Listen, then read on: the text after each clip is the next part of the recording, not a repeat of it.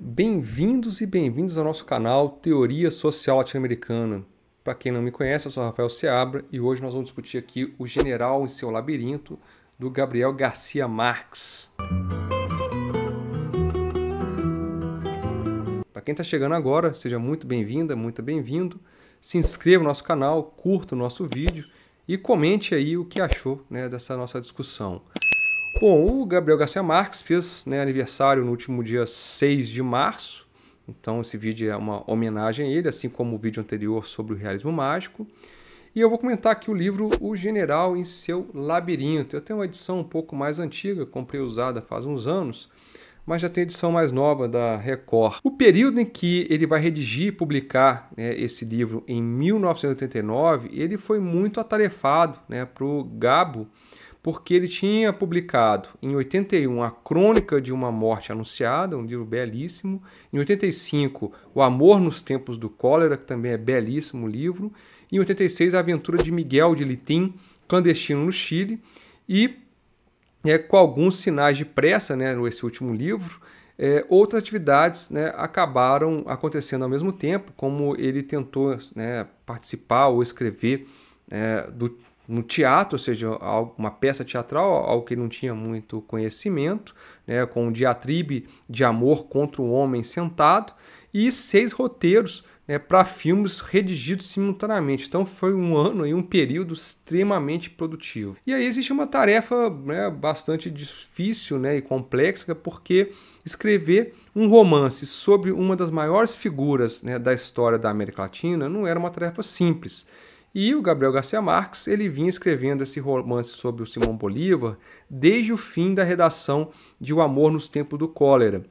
E é muito conhecido o fato de que os seus romances eles tinham uma forte base na história latino-americana, porém escrever sobre o Simón Bolívar demanda algo mais, ou seja, demanda realmente se aprofundar nessa história, conhecer o contexto, as declarações, as ações, o personagem, o seu pensamento, fora aquele circuito, ou aquele círculo de sujeitos, de personagens que estão ao redor do próprio Simón Bolívar. Então era um livro que tinha que ser contextualizado. Para entender um pouco mais essa obra, eu fui atrás do Gabriel García Márquez, Uma Vida, do Gerald Martin, que é muito bom, gostei muito dessa biografia. Então, isso me ajudou um pouco a escrever o roteiro dessa nossa discussão aqui. Então, o que ele precisava? Ele tinha que ler uma dezena de livros sobre Bolívar, a sua época, milhares de cartas do Bolívar, ou seja, as obras completas dele são muitos volumes, são muitas cartas, ou seja, e relacionar essas cartas com o momento, quem escreveu, por que foi feito. E também ele tinha que consultar quem era a autoridade no pensamento bolivariano. Então, ele foi atrás de pessoas, de intelectuais muito renomados. Um deles foi Francisco Pidival, cubano. Então, ainda que existissem milhares de cartas, proclamações, manifestos escritos pelo próprio Bolívar, mas também memórias que foram escritas por colaboradores e até mesmo por detratores, ou seja, o Karl Marx ele escreve uma biografia sobre Simón Bolívar, muito polêmica, com base em detratores e opositores ao próprio Bolívar. Vou fazer um vídeo sobre isso depois também. Isso mostra que as personalidades que cruzaram o caminho do Bolívar durante a vida foram inúmeras, e cada uma deu um ponto de vista. Porém, mesmo com essa riqueza de material, ainda tinha alguns hiatos e algumas poucas informações sobre algumas atividades e alguns períodos da vida do Simón Bolívar. E vai ser justamente um rio que está em quase todas as obras do García Márquez, que é o Madalena, pelo qual o Bolívar também vai transitar, que é o momento em que menos está documentado. Ou seja, nenhum daqueles acompanhantes deixou uma memória escrita dos 14 dias desventurados que o Bolívar desceu no fim da sua vida o rio Madalena. Isso está no próprio livro aqui no final, que ele explica um pouco a redação da obra. Então essa última jornada do Bolívar pelo rio Madalena, ela estava quase intocada em cartas e memórias e deixava aberto para que o Gabriel García Márquez ele pudesse inventar as suas próprias histórias dentro dos limites da verossimilitude histórica, ou seja, sem romper demais. É um romance, então, dedicado ao Álvaro Mutis, que teve inicialmente essa ideia de escrever essa história sobre Simón Bolívar durante a sua prisão no México, no final dos anos 50, e o Mutis ele acordou, né, com o Gabo de não avançar no projeto e ceder esse projeto para o colombiano. E segundo o Gabo, né, mais que as glórias daquele personagem, o que interessava então era o Rio Madalena, né, que ele começou a conhecer em criança, passou nos seus momentos de estudante e que percorreu 11 vezes nos dois sentidos, né, naqueles navios a vapor que saíam dos estaleiros do Mississippi, condenados à nostalgia e com uma vocação mítica a que nenhum escritor poderia resistir. E o título já fora definido, né, no início da pesquisa, O General em Seu Labirinto. E o título é muito condizente, né, com o enredo. Bom, para quem chegou até aqui, vai ter um pouco de spoiler, né? E se quiser continuar, né, continue por sua conta e risco. E eu peço que, se está gostando, que curta, né, o vídeo e que se inscrevam no canal e compartilhe e comente se já leu a obra, o que achou dela, se tem alguma coisa mais interessante, se tem, né, alguma outra sugestão e o que mais já leu, né, do Garcia Márquez. Bom, então o livro ele se inicia com a percepção do general, né, da sua derrota e da derrota do projeto colombiano, ou seja, ele tinha um plano de fazer com que a Venezuela, a Nova Granada, que é a atual Colômbia, o Equador e o Panamá, e parte, né, da Bolívia formassem, né, e do próprio Peru formassem esse grande estado, a Colômbia, que na verdade o interesse era criar a Colômbia como um continente, né, do México ao extremo sul ali da Patagônia Argentina. Então o projeto colombiano ele vai ser derrotado, né, quando se consegue a conquista da independência continental, e então o Bolívar ele vai partir de Santa Fé de Bogotá, atualmente só Bogotá, o que sugere que o Bolívar tinha desistido do projeto de unidade continental. Então, aos 46 anos, isolado, doente, né, e desiludido, o libertador ele vai descer o Rio Madalena em direção ao exílio. Mas o livro levanta a tese de que o Bolívar nunca desistiu do projeto de unidade continental e da superação da dependência, e que ele ainda pretendia organizar uma campanha de libertação cujo epicentro seria novamente a Venezuela.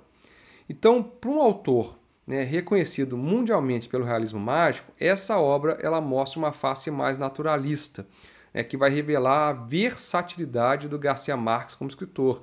Ainda que a epopeia do Simón Bolívar, né, os seus mais de 12 mil quilômetros a cavalo, suas várias cruzadas, né, travessias dos Andes, acho que foram duas, se eu não me engano, no século XIX, no início do século XIX, então imagina o que é, né, e fora outras histórias, desse um conteúdo meio mágico, né, para a própria vida dele, né, desse realismo mágico.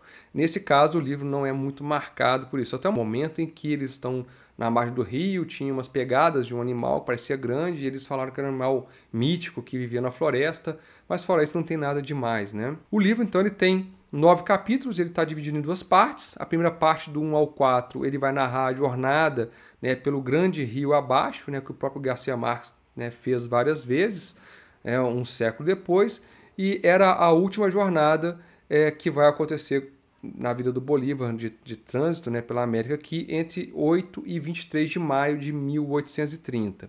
A segunda metade do livro, do capítulo 5 ao 9 ou 5 ao 8, depende da edição, vai narrar os últimos 6 meses de vida do Bolívar, de 24 de maio a 17 de dezembro de 1830, ou seja, são 6 meses passados na costa Pacífico Caribenha ali, e que vai ser mais tarde o cenário, né, da infância e parte da juventude do Garcia Márquez. O labirinto, então, seria algo do qual nenhum de nós escapa, né? Essa que é a ideia do título, ou seja, as sequências da vida, né, a fluidez dos fatos, essas curvas, esses becos sem saídas, esses retornos e avanços, né, e a única saída que a gente tem desse labirinto, de fato, é a própria morte. Então, é o sujeito, né, do título, o general, no caso, vai se referir ao poder, né, mas vai ser sempre remetido a esse labirinto, que vai nos sugerir que mesmo alguém muito poderoso, ou seja, que já se inscreveu na história, como foi o Simón Bolívar, em algum momento ele acaba perdendo a condição de controlar a sua sorte, o seu destino. Ele não esperava um destino tão inglório, pelo menos em vida, né, no final da vida. A obra, então, ela vai nos lembrar, né, que todo poder é desejável, essencial, mas mesmo assim frágil. Ele é transitório e ilusório, você exerce o poder. E a tragédia ainda é maior e mais profunda quando o seu protagonista ele é engrandecido pelo poder, porém pelo isolamento e pela solidão, e não menos, né, por sua influência sobre a vida de milhões de pessoas e a própria história. Então é alguém que, né, se marca, né, de uma forma assim que é muito poderoso, porém muito solitário ao mesmo tempo. Então o poder de um líder, né, como o Bolívar, como eu acabei de mencionar, ele vem marcado por uma solidão indescritível, né? Ou seja, isso está em vários momentos aqui da obra do Garcia Marques. Também essa solidão está em outros trechos, né? Ou seja, outras obras do Garcia Marques, você vai ver a solidão, ou seja, ninguém escreve ao coronel. É uma solidão, é um compasso de espera de alguém que supostamente deveria ter algum poder e simplesmente termina, né? Ou seja, passa uma vida amíngua. O 100 anos de solidão também, né, marca a questão do poder e da solidão. Então, o Bolívar, ele foi aquele sujeito, né, que serviu ao espírito universal, ou seja, ele foi realizando a história, né, ou seja, esse espírito universal como uma parte da humanidade, ou seja, engrandeceu a nossa história, ajudou a unificar e a encontrar esse gênero humano consigo mesmo, né, ou seja, um encontro na liberdade, porque quando ele fala da independência, ele não só está lutando pela nossa dignidade e pela nossa liberdade, mas também nos citou como homens sem mais, né, homens e mulheres sem mais, como iguais, né, como dignos, né, de uma vida nesse mundo. Então Bolívar foi esse indivíduo muito especial, mas só foi no interior da humanidade. E como outros, ele acabou atuando para completar. E aí reside a tragédia, né, na vida do Bolívar, que é observada pelo Hegel, e que é romanceada pelo Gabo.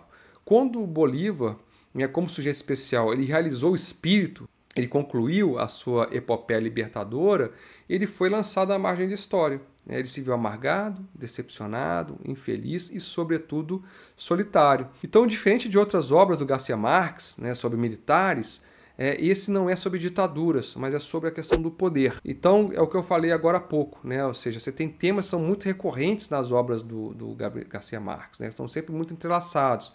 São a ironia da história, né? Ou seja, aquele poder que vira impotência, que eu falei, né, do general, ninguém escreve ao coronel, da vida que vira morte, a sina, o destino, a oportunidade, a sorte, o agouro, o pressentimento, a coincidência, a sincronidade, os sonhos, os ideais, as ambições, as nostalgias, tudo isso que vai formando parte desse enigma do ser humano. E os títulos das obras também, né, se referem ao poder, né? Ou seja, o coronel, patriarca, general, mamãe grande, né? É um poder que geralmente é desafiado de alguma maneira. Ninguém escreve ao coronel, 100 anos de solidão, outono do patriarca, os funerais de mamãe grande, o labirinto, né, o general no seu labirinto, crônica de uma morte anunciada. Todos esses se referem também a diferentes formas, né, de representação da realidade, ou seja, como que se relaciona, né, as maneiras diferentes de conceber e organizar o tempo, né, na história narrativa. Ou seja, ninguém escreve 100 anos, tempos do, crônica de, notícia de, memória,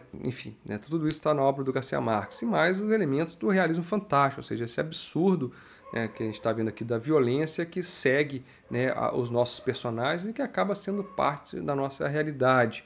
Então, essas obras quase sempre vão incluir o tema da espera, que, claro, né, trata-se meramente do outro lado do poder, né, ou seja, a experiência do dominante e dominado. Então essas recorrências, né, vão estar aí todas no general e seu labirinto. Então o exemplo aqui, o Bolívar, desde o início está anunciando que vai embora, né, está anunciando sua partida, que vai para o exílio, né, ele diz que fazer a revolução na América é arar no mar, né? Primeiro ele vai dizer que vai sair de Santa Fé de Bogotá, né? Depois ele vai dizer que vai sair da Colômbia, mas ao final ele está deixando o poder, mas enquanto ele mente que está deixando o poder, ele mente para si mesmo, e ele esconde para os outros, né, essa condição frágil da sua saúde, ou seja, ele tenta esconder, mas está meio que visível, né, o seu definhamento, ainda que nada possa adiar essas duas perdas, ou seja, a perda do poder e a perda da própria vida. Isso está muito marcado na obra. Então o Bolívar ele segue à espera, ou seja, ele segue esperando a reorganização de forças, ele segue esperando o reconhecimento, ele segue esperando que a fragilidade do novo governo o conclame, e o que segue também muito nessa obra é o adiamento constante da sua partida, né? Seja do poder, seja da Colômbia, seja da América, né? E ele tenta adiar até mesmo a própria morte, né? Ele chega um momento ele diz, isso está em carta, e passado um ano, 1829, se ele durasse mais um ano, ele seguiria muitos outros anos, né? Ou seja, ele mesmo mentindo para ele que ele conseguiria viver por mais tempo. Então o livro replica muitas das concepções bolivarianas, né, da sua ansiedade por liberdade, da sua ideia de autonomia cultural e política, de que o nosso caminho não é cópia, mas sim uma criação heróica, como diria o Mariátegui, né, um fato repetido muitas vezes nas negativas do personagem em recusar as comparações com Napoleão Bonaparte da França ou o Agustín de Iturbide do México, que foi o único imperador autóctone, né, que o México alçou a condição de império, né? Para quem chegou até aqui, está gostando, né, eu peço de novo, curta o vídeo, se inscreva, comenta aí se já leu essa obra, se gostou dela, ou indique outra coisa para a gente ler e discutir aqui no nosso canal. Então a figura, né, do Bolívar retratado pelo Gabo, né, nesse romance, mesmo com toda essa revisão histórica e todo o arcabouço político-ideológico muito bem reproduzido, não seria nada se o caraquenho, esse não tivesse vida, né? Ou seja, se não tivesse naturalidade naqueles diálogos, nas relações com os demais personagens e emoções tão bem representadas. Então você vê no romance um Bolívar humano, né, para além daquele culto como o Germán Carreira Damas escreveu, e já criticou tantas vezes. E a primeira frase ela é muito chocante, né? O que ele diz aqui na primeira frase do livro? José Palacios, seu servidor mais antigo, o encontrou boiando nas águas depurativas da banheira, nu e de olhos abertos, e pensou que tinha se afogado. E conclui o parágrafo. Agarrou-se sem forças às bordas da banheira e surgiu dentre as águas medicinais com um ímpeto de delfim imprevisto num corpo tão depauperado. Então a gente já vê aqui, né, uma humanização, ou seja, todo, né, o romance ele traz para a gente algo distinto da história oficial ou da história dos grandes personagens. Ou seja, a gente vai ter o Bolívar vomitando, febril, copulando, né, falando obscenidades, ou roubando num jogo de cartas, ou mesmo mostrando um lado muitas vezes petulante, infantil e impaciente. Então, é muito impressionante que, em meio a toda essa naturalidade, né, do homem comum, há também aquele Bolívar galanteador, refinado, educado, proferindo versos, ora lúcido, ora muito delirante, né? Mas também você tem aspectos da sua desolação, né? Seja vacilante em relação à execução do general mulato Manuel Piar, em 1817, seja na complexa relação com Francisco de Paula Santander e as suas traições, e a gente vê a sua solidão na sua viuvez aos 20 anos, ou seja, e depois disso ele passando por amores fugazes, né, e mesmo de um amor como o da Manuela Sáenz, que é uma figura, né, um personagem muito importante no livro, de não se confessar abertamente a ninguém. Então a solidão também, né, está no Simão Bolívar de perseguir a revolução, enquanto os localismos, esses caudilismos mais tacanhos, eles se contentavam apenas em ver o poder mudar de mãos, né, ou seja, sem fazer uma revolução social completa. Então você tem ali a memória das rejeições, ou seja, quando ele é salvo de uma situação de tentativa de assassinato, mas ele acha que estava sendo, né, um galanteador, e a sensação de proximidade de morte, né? Tudo isso sem em nenhum momento se mostrar derrotado. É um livro belíssimo, eu já li 2 vezes, se eu não me engano. Eu recomendo muito a leitura dele. E para quem assistiu o vídeo aqui, que curta, né, dê o like, se inscreva no canal. Como eu sempre digo, a América Latina existe, a América Latina insiste. Um abraço, até o nosso próximo vídeo.